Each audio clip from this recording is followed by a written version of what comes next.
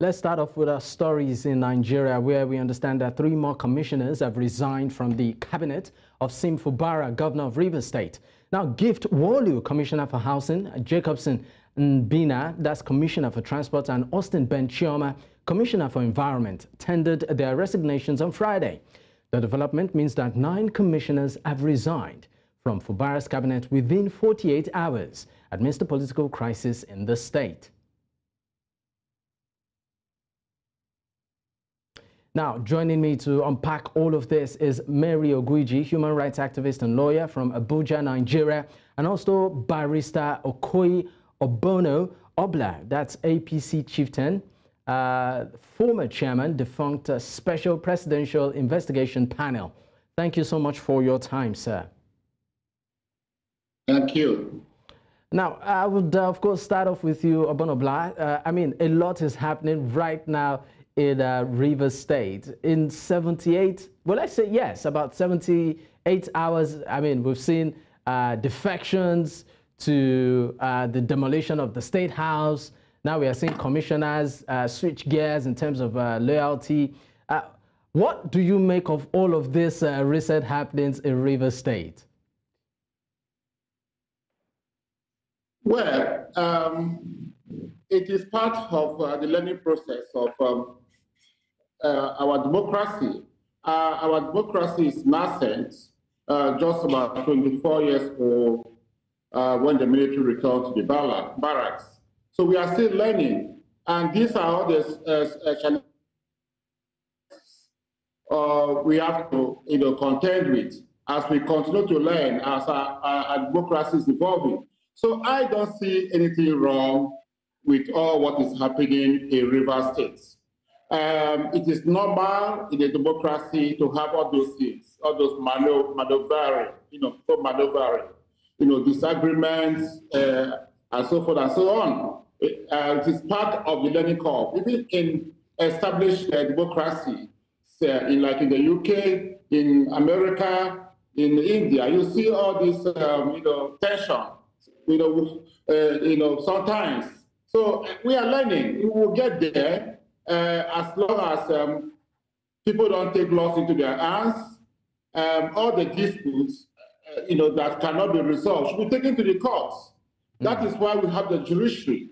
The judiciary will look into all the issues and then give a ruling that will help us, that will guide us in our subsequent behaviors.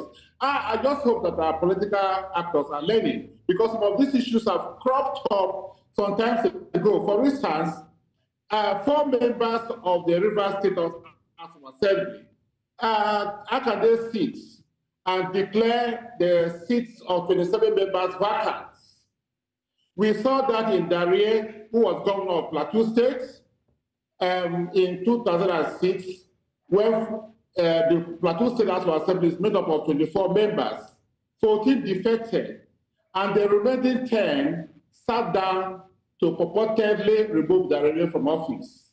And the matter went all the way from the High Court to the Court of Appeal and the Supreme Court, and ended in the Supreme Court. And the Supreme Court held that it was wrong for 10 members who did not form a quorum, because the House of Assembly has quorum. So if you have like a River State, it's made up of 31 members, 11 members are supposed to form 1/3 of the membership of the River State House of Assembly. And those who sat down to purportedly remove 27 members, there were only 4. They didn't form a quorum. And they also sat down to pass the budget. The budget is law. If you look at section 100 of the Constitution, the appropriation law of Rivers State. So if you look at section 100, subsection 2, it has prescribed on how a bill should be passed into law. So when 4 members out of 31 sit down to pass the appropriation law, is that what is contemplated by the Constitution? So, that would lead me. That would lead me to of Oyo State, who was also removed in a venue outside the Oyo State House of Assembly, also by about 5 or 6 members of the Oyo State House of Assembly sat down to impeach Ladojo, and the matter went to the Supreme Court, and the Supreme Court said no. So I just hope our political actors are learning. I thought all these precedents will guide members of the River State House of Assembly in whatever they are doing, but like they are not learning. That is my problem. I think it also has to do with the type of people that that the political parties nominate to stand election and become members of the House of Assembly, senators, members of the House of Reps. I mean, that would bring us to some conversation as to, I mean, some will say that when it comes to River State politics, to a very large extent, is pretty peculiar. What we are seeing right now seems to have happened in the past between, at some point, it was Amechi and just the immediate past Governor Wike.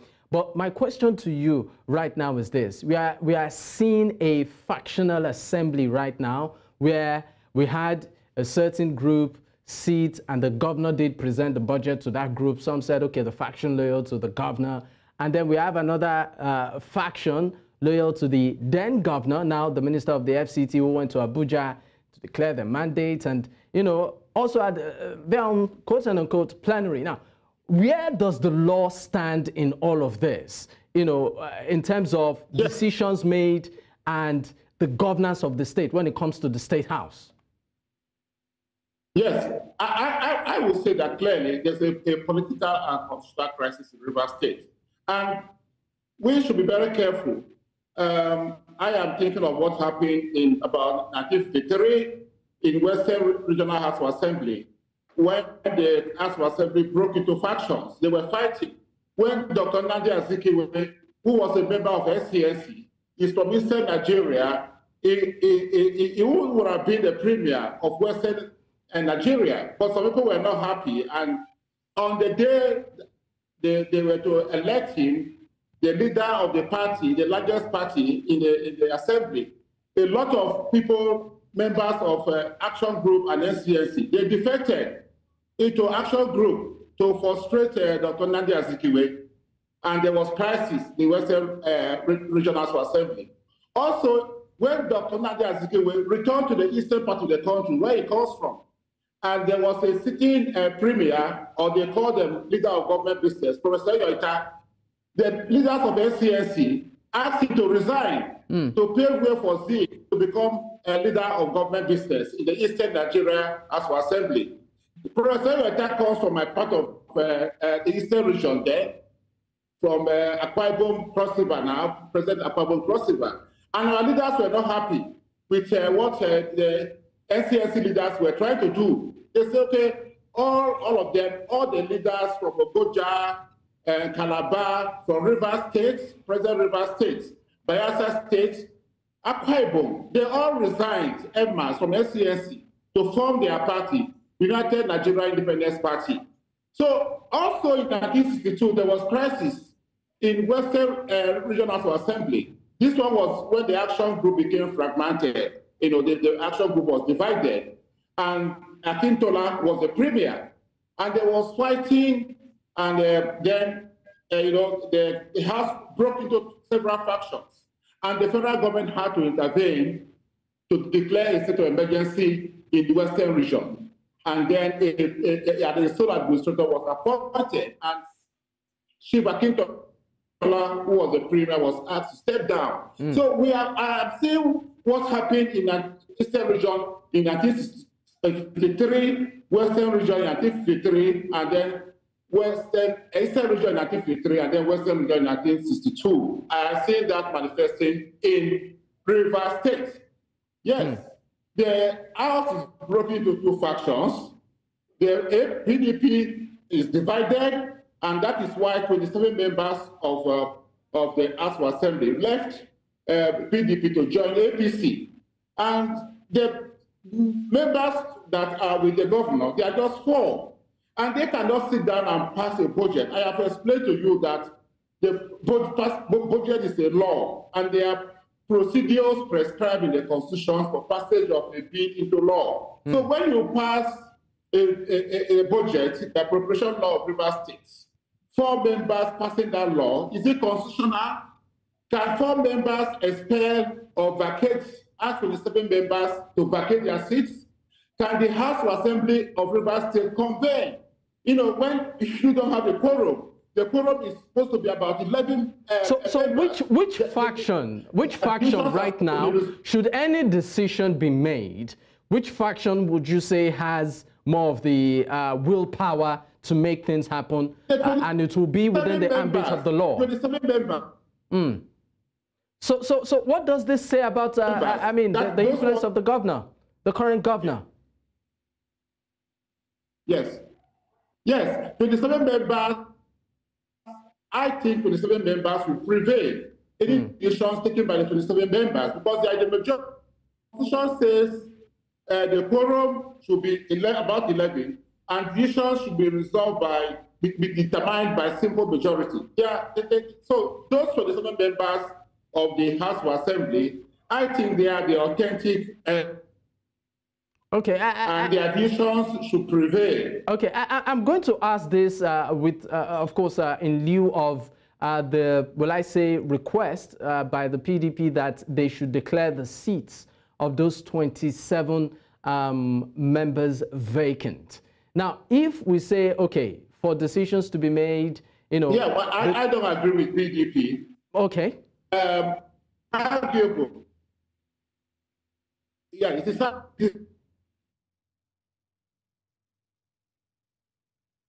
Or the 4 remaining members can ask the seats of 27 members be vacated because of the fact that Section 109, sub 1G of the Constitution of the Federal Republic of Nigeria 1999 says, if you are a sitting member, you defect without proving that their party is in crisis, then you have to vacate your seat.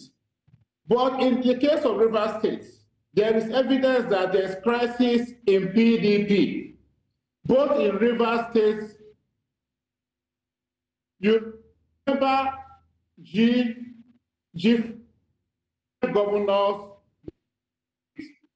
PDP because Atiku Abubakar was nominated to be the presidential candidate of PDP in the 2020 election. And also against their candidate, their presidential candidate in PDP, which is Atiku, who was Atiku Abubakar. They worked against him. So someone can argue that there's a crisis at the national level of PDP. Just to keep you up to speed, we are talking about the recent developments right now in Rivers State, Nigeria, where we understand that 3 more commissioners have defected just in 24 hours, making a total of about 9, switching gears. Right now, we'll go on a quick break. When we return, of course, the conversation will continue. Stay with us.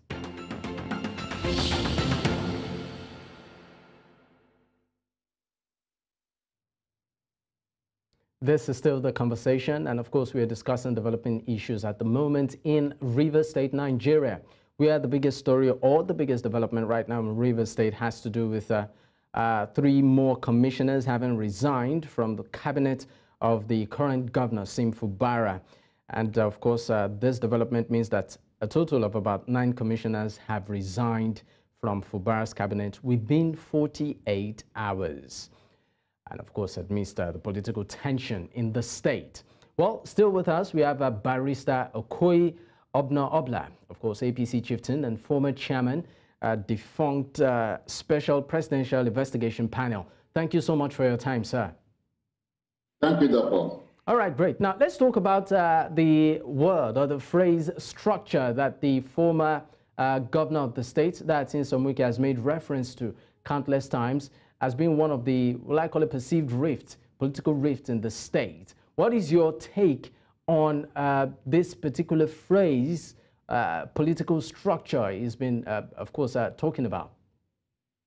Well, all Nigerian politicians talk about structure because they want to have a system where those who believe in them those who are faithful to them, are in charge of the structures. The structures is about the political party, okay? And the political parties, are there in wards, in polling units, in all the local government areas.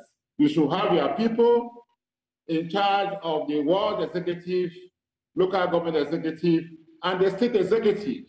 But but it looks like more as against political party. It looks more of a personal control. Yes, well, I have spoken about the level of our political evolution. We are still at the nascent level, at the rudimentary level. We are still learning. So, because of that, Nigerian politics is all about the personification, or personality cult. I will call it personality cult. The leader is there. The leader is everything. The leader dispenses patronage to everybody, from the top to the bottom. So that is the level we are. That is why when I was starting, I was talking about political evolution, that we are still in a learning curve, because we have practiced democracy for just under 25 years. So we are still very young. And I was saying that tension will always be there, even in advanced democracies like India, like the United States, like UK. In the United States presently, there's tension in the Republican Party, because Donald Trump is in control of all the structures. And that is why everybody is predicting that he would likely emerge the presidential candidate of the Republican Party. It's all about structure. All right, if you don't have structures, you can't be there, because our politics is still personalized. All right, Barrister Obono-Obla, I will get back to you shortly, but just give me a moment. Joining the conversation right now is Mary Ogwiji, human rights activist and also lawyer, joining from Abuja. Thank you so much for your time, Mary. Thank you for having me. I'd like to go back to you, Barrister Obono-Obla. What do you see as the political future of the current governor? What do you see happening in the coming days? I mean, we are seeing his cabinet shrinking by, well, I call it by the day right now. In terms of his political clout, influence, his political future in the state, what do you see happening in the coming days? Well, if you have to look at his background, where is he coming from? Governor Fubara was a civil servant. I understand he was Accountant General of River State. So he is not very conversant with politics at the grassroots level. Unfortunately, he became the governorship candidate and he won the election. I don't see him surviving this onslaught from somebody like Wike, who is very politically shrewd, who has political experience, who has opulence, who is a very fearless person. He is very courageous. I don't see him surviving Governor Wike's onslaught. And Governor Wike was governor for 8 years. Before then, he was a councillor. He was local government chairman. He was chief of staff to Amechi. And some people said, all the turbulence Amechi contended with to become governor, it was Governor Wike who was the power behind him. Then he became a minister, in President Jonathan's government, and then he became governor for 8 years. He has been there. He has a lot of experience. He has seen it all. And he has his tentacles everywhere in River State. I don't see Governor Fubara surviving the onslaught of former Governor Wike. I think he will cave in. His government has started crumbling. Already, the legislative branch of government has crumbled. The executive branch of government is also crumbling.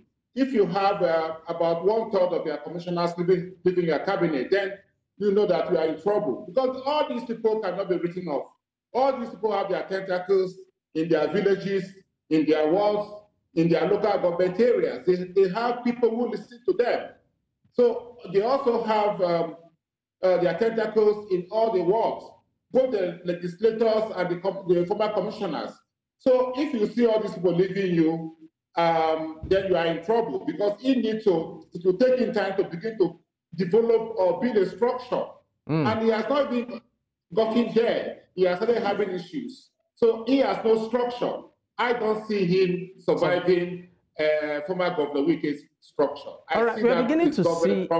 Okay, great. Now, in Rivers State, we are beginning to also see elder statesmen, and also prominent figures trying to sort of intervene and mediate, in what is going on, trying to sort of find the level playing ground for all of the parties involved. We know that ex-governor Adegboye actually did address the press. A news central was part of it, where he sued for peace and even suggested that maybe at some point there will be some sort of, what I call a round table between the former governors and, the war, well, I call it tussling parties right now, to sort of find a middle playing ground. Now, what do you think? Do you think that at the end of the day, I mean, with their voice to what is going on, how much of an influence do you think this would help solve the situation on ground? Well, I don't think their intervention is good enough. They ought to have intervened in this crisis when it was simmering, but now the crisis has reached this level. I don't see people compromising. People have taken hard lines. They are not going to compromise, and it is a fight to finish. You have purportedly expelled 27 members of the Rivers State Assembly. And you have gone ahead to sit down to pass a budget without the participation of 27 members. And you have allowed commissioners to resign.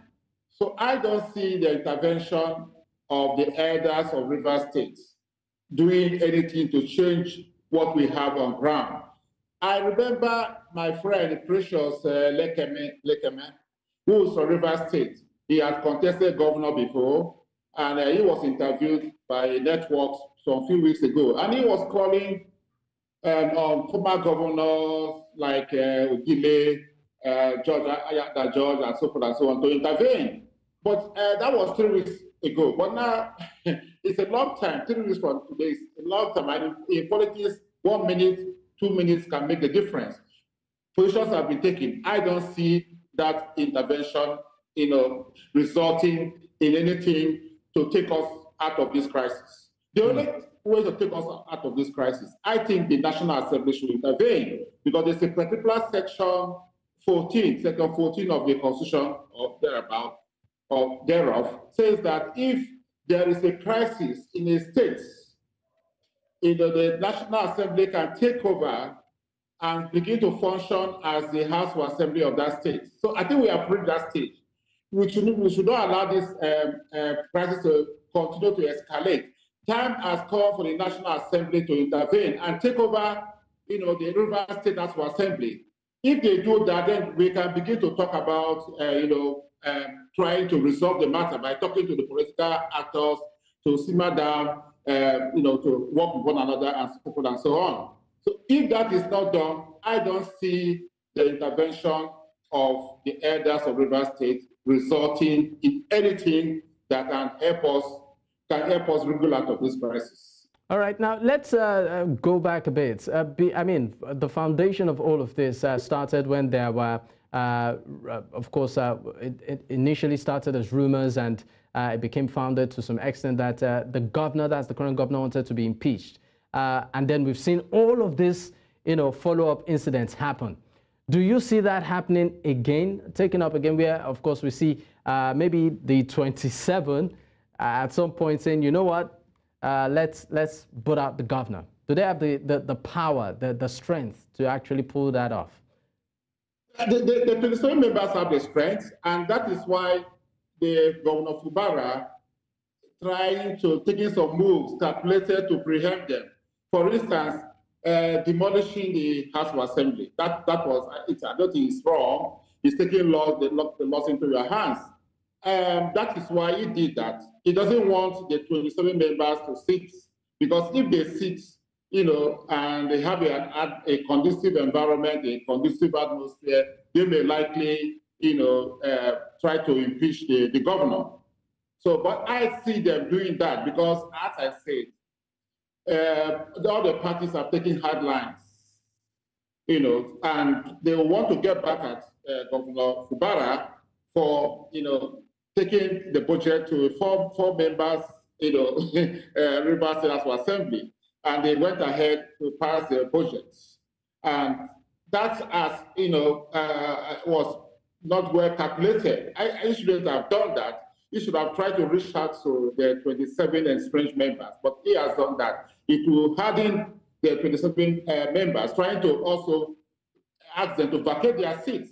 They don't have the power to ask them to vacate their seats. Even if they are defected, let them go to court, let the court make that pronouncement. But as members, four members' house, can they ask 27 members to vacate their seats, even if they are defected from APC or from PDP to APC?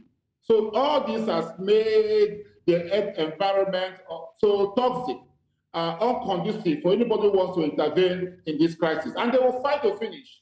The fight to finish will result in the attempt to impeach Governor Fubara. Okay, let's look at it also in terms of the impact this might just have on the, well, I call it political landscape of Rivers State. We know that this is not the first time we are seeing this kind of a squabble between a current governor and the former governor. But do you think in the coming weeks or in the coming months or political seasons, this might in a way sort of influence maybe policy outcomes or decision making when it comes to governance and administration in the state to avert or avoid scenarios like this? Well, the scenarios, the worst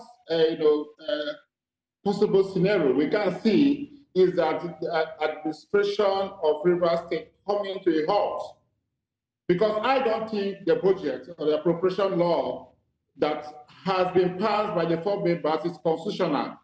Some of the members may want to go to court. They may want to go to court to contest the legality or the constitutionality of the appropriation law purportedly passed. They may also want to go to court to contest the legality of four members sitting as a Rivers State House of Assembly and taking certain decisions, including the budget and also expelling the other 27 members. So all these things will come together collectively, will result in a sort of political metamorphosis in Rivers State. We are going to see a new realignment of forces in Rivers State that will also impact on the next election. Who is going to be the strong man of Rivers State?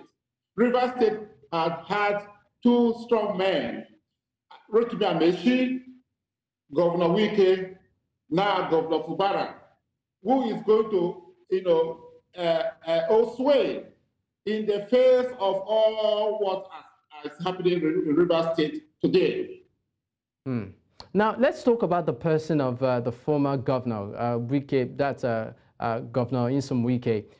We've seen some elder statesmen in the states calling on the federal government to actually sort of caution him, saying that he's just a minister out of about 48 ministers, Nigeria. In terms of his influence in the state, being an ex-minister, still trying to, call the shots, and in the process, trample on toes.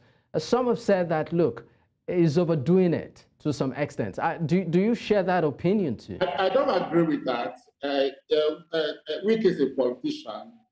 Every politician wants to be relevant. I don't think in the struggle for relevance. But don't you think that there are boundaries to these things? If not for anything, for the sake of legacy and the smooth governance of the state. Because if we are to look at it objectively, with this crisis happening, governance and administration, has been put on halt, right? So at the end of the day, it's not in the interest of the state. So, I just want to know your take. Do you think that there are boundaries to these things? Or do you think the former governor is overstepping some of those boundaries? I wouldn't want to condemn him. I have told you it is all politics, the dynamics of politics. Everybody has to align himself with the new dynamics in Rivers State. And politicians are very calculating people. They are very shrewd people. So I expect the Governor Fubara to align himself the reality. The reality is that I have told you, Wike is a very experienced politician. He has been there for the past 24 years. He has been a councillor. He has been a local government chairman. He has been chief of staff. He has been a minister of state. He has been governor for 8 years. So you cannot wish, Wike away. He's not dead. He's still alive. He's still young. He's just 56 years. He has many years to play politics. And okay. I'm sorry, Barrister Obono-Obla. Okay, I'm sorry, I might just need to interrupt you slightly. We have our correspondent on ground in Rivers State. I'll come back to you, who of course wants to keep us up to speed with the latest development there. Niomoni, thank you so much for your time. Mary, oh, okay, okay, we of course do not have our correspondent. It's Mary Ogwiji. Mary, thank you so much for joining in. Thank you for having me. All right. I mean, just quickly, what's your take on some of the recent developments in Rivers State? Okay. Firstly, as a constitutional and human rights lawyer, my concern is basically with the people, because whether we like it or not, democracy is about the people. It's not about individual interest. But with what is going on in Rivers State, one would think that Rivers State is the personal property of maybe a particular person or some set of persons with the way things are going, which is not fair on the people. For example, the governor is under a lot of stress, and as you can see, there's already demolition of the State House of Assembly. And because of this stress, a lot of persons, although the governor has not come out openly to say that he is the person that actually authorized the demolition, but obviously that kind of demolition cannot happen without the governor being aware of it. Okay, obviously, that kind of demolition cannot happen without the governor being aware of it. Can you hear me? Yes, very well. Please go ahead.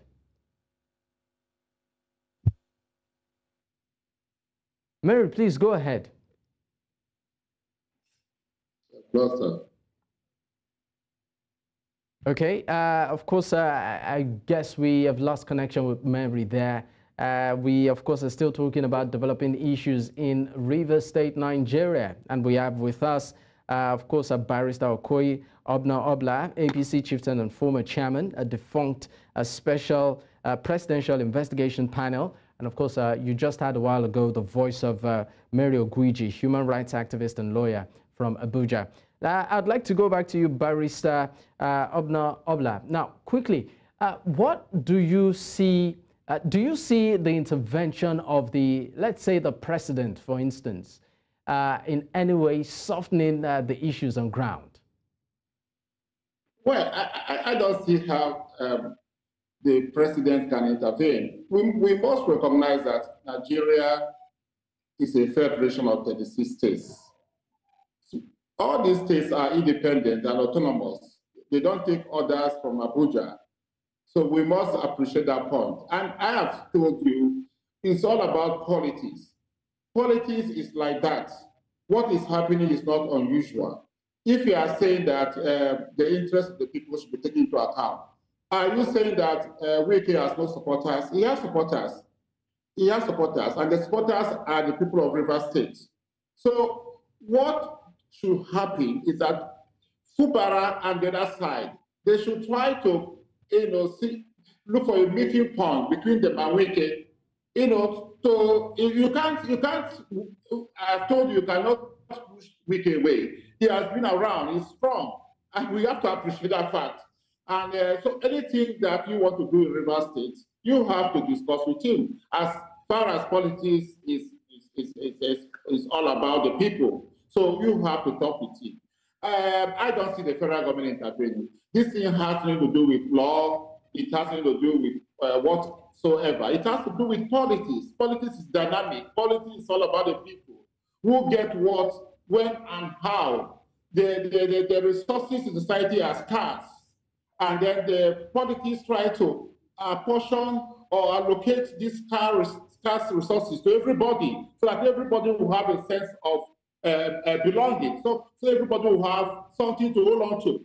And what we are seeing is a political struggle between the different stakeholders and actors on how the wealth of Rivers State should be apportioned to everybody, to all the interest groups, to all the local government areas, to all the wards, and so forth and so on. So it is normal, it is not unusual, as long as they don't disrupt law and order. But I have said the most appropriate body to intervene now is the National Assembly, because if you look at the Constitution has vested the powers on the National Assembly to take over the running of any state that has the kind of crisis we are seeing in Rivers State. That was introduced in during the 1979 Constitution and 1999 Constitution. That provision was not in the 1963 Constitution, and that is why we had the Worsen crisis. The federal government, the way the federal government intervened was to pass a motion in the federal parliament, declared a state of emergency in Western Nigeria. But now we have this provision in the Constitution. The National Assembly should intervene to take over the running of Rivers State without removing the governor and deputy governor. And during that period, the National Assembly is running the affairs of Rivers State. We can use that period to bring all the actors, all the stakeholders, all the aggrieved parties together. Then the president can intervene, and the president can now begin to talk to all the political actors, all the political stakeholders for peace to reign, for a compromise.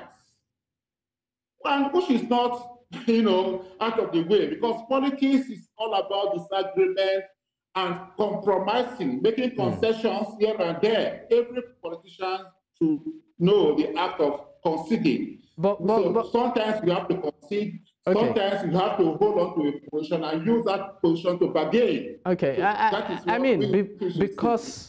because we're pressed for time, I understand Mary's back. I would like to also know Mary's take on the future of the political future of the governor, seeing that, of course, his cabinet is sort of shrinking by the day. What do you see becoming of the political future in terms of influence and clout of the current governor of Rivers State, Fubara? It's actually, the political future of the current governor of Rivers State is actually dicey. It's a pretty, how will I put it? It's something that is really unpredictable to an extent. But if we are to go by the rule of law, the people put him there. Because we can't say that 27 members of the House of Assembly are wiser than the thousands of people that voted for the governor to be the governor today. So if we have to go by the rule of law, strictly by the rule of law, I think he has good chances because he was picked by the people. And if he was actually picked by the people based on their love for him or based on the fact that they believe that he can do something to actually make the state be a better place for everyone, then definitely he can still move on. But the problem now is the 27 members. How would they really affect him? Because every decision that needs to be taken with their 1/3 to 3rd majority that is needed to take some decisions, 1/3 needed to take some decisions, is really going to affect him in a way. But notwithstanding, that's the reason why we have some political onlookers thinking that the reason for the demolition of the National Assembly is because he wants to actually take charge. Because, for example, if they are using the government house as the new place where decisions should be made, there will be restrictions to an extent, some persons that will be allowed in. What if those kind of things happen? It actually puts the democracy of the state in a very dicey situation. More than my fears for the governor, I actually fear for the people, because I'm wondering what their fate is right now. Because the concentration of the governor will not really be on the stage right now, but it's more like the concentration of the governor is on making sure that his seat is even secure first. And that's the reason why we actually do not, that's the reason why the Constitution actually gives, what they call it. I can't actually remember the word right now, but that's why in some cases, the governors don't actually go through some kind of cases, because the constitution allows them so that they can have time to concentrate on the states. But right now, the governor's seat is actually more like on fire. So the governor is not giving the kind of attention that is needed to be given to the state as it is. So my problem, or will I say my problem or my concern, is for the people of the states, the people that own democracy, the people that own government, the people that own power. What is it? What is in all this for them? When will the states be stable for the governor to be able to do what it takes for the state to be a better place for everybody? Because people are suffering with it. That seems to be the big question, on the lips of virtually everyone following this particular development. But I'd like to say a big thank you, Mary Ogwiji, human rights activist and lawyer from Abuja, and also Barrister Okoi Obono-Obla, APC chieftain and former chairman, defunct Special Presidential Investigation Panel. Thank you so much for your time. Thank you for having me. And of course, that's a wrap on the show today. My name is Dapo Adegboye. Bye for now.